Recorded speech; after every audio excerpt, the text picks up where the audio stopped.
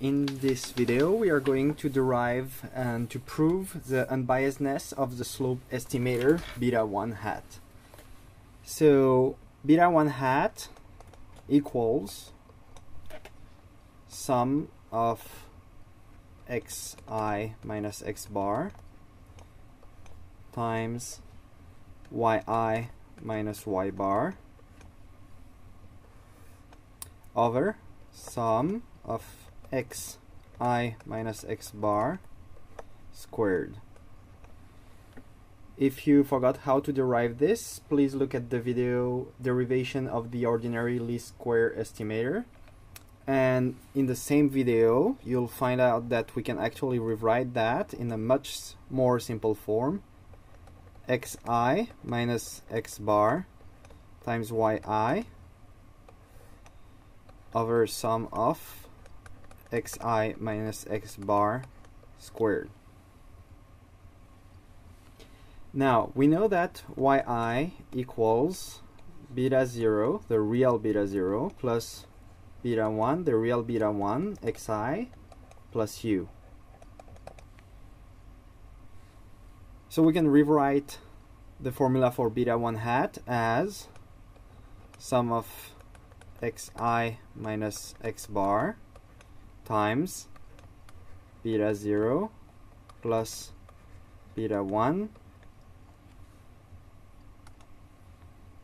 xi plus ui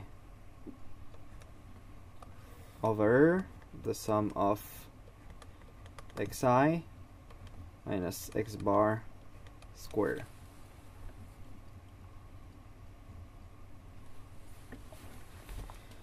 Now I'm going to distribute what's in the first parenthesis, xi minus x bar. So first, I'm going to put the sum of xi minus x bar square at the front of the whole equation. This will make it more simple. And then we have the sum of xi minus x bar times beta 0 plus beta 1 xi minus x bar times xi plus xi minus x bar ui, and everything here is in the sum. Now I'm going to break the sum.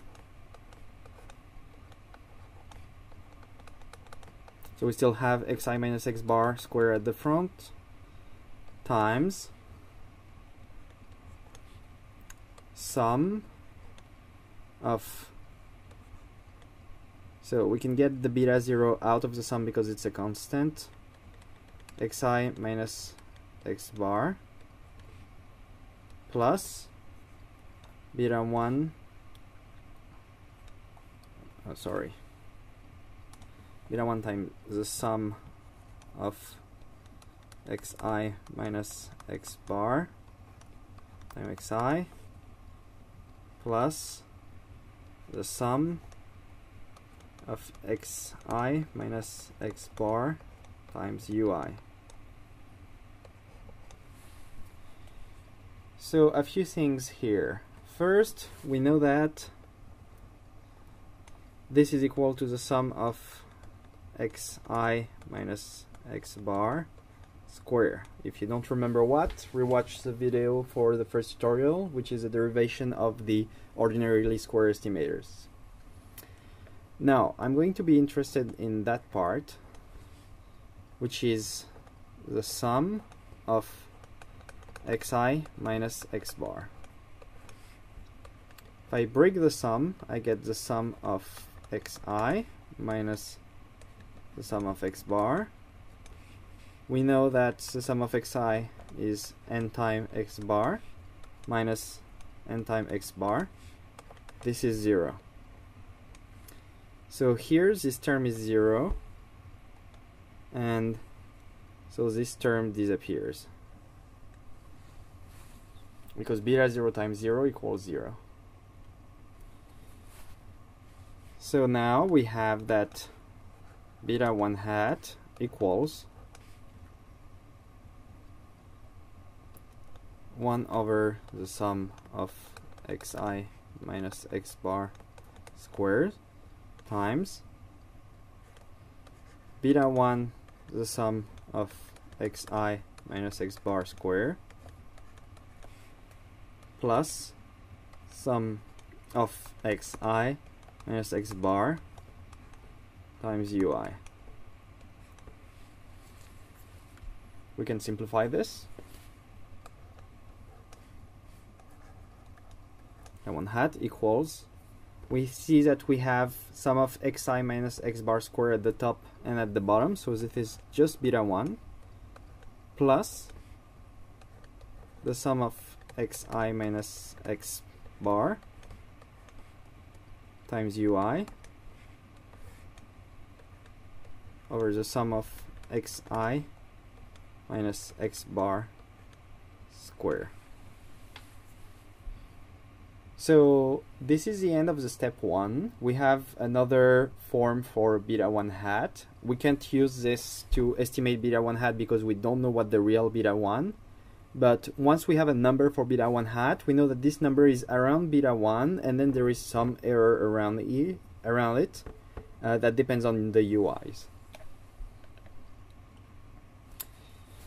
So next step, we're going to take the conditional expectation.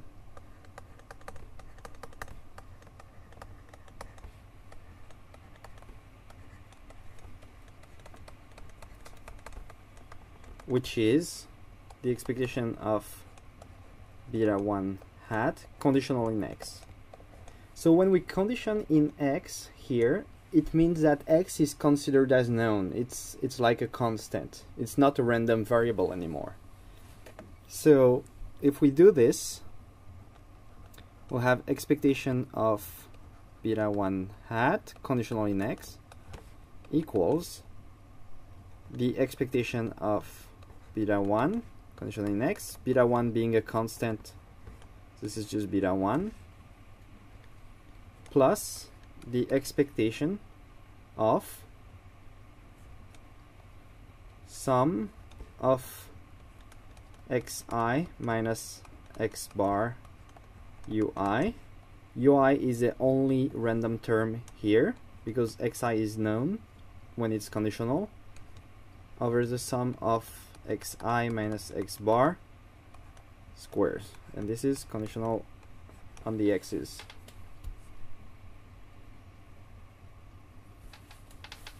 So this gives us beta 1 plus,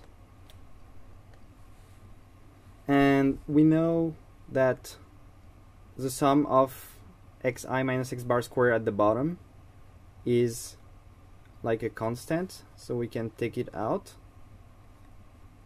So we have 1 over sum of xi minus x bar square.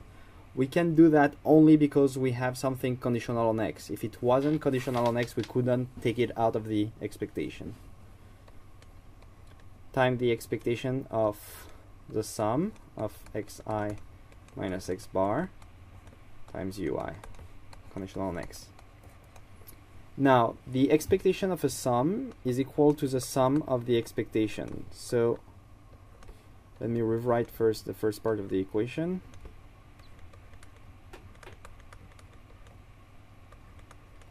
We can put the expectation sign inside the sum. So we get sum of the expected value of xi minus x bar times ui, conditional on x. And again, here xi minus x bar is constant because we have the condition on x. So we can take it out of the expectation sign. So we have beta 1 plus 1 over the sum of xi minus x bar square times the sum of xi minus x bar expectation of ui, conditional on x. And here we are going to use SLR4, which is the expectation of UI conditional on x equals 0. So now this is equal to 0. So 0 times anything is 0. So the whole term inside the sum will be 0. We have a sum of zeros. So everything simplifies to beta 1. So this implies that expectation of beta 1 hat conditional on x is equal to beta 1. It is unbiased. Note that we don't need SLR5 for this proof. So even if we don't have homoscedasticity, if the variance of the error is not constant, we still have unbiasedness.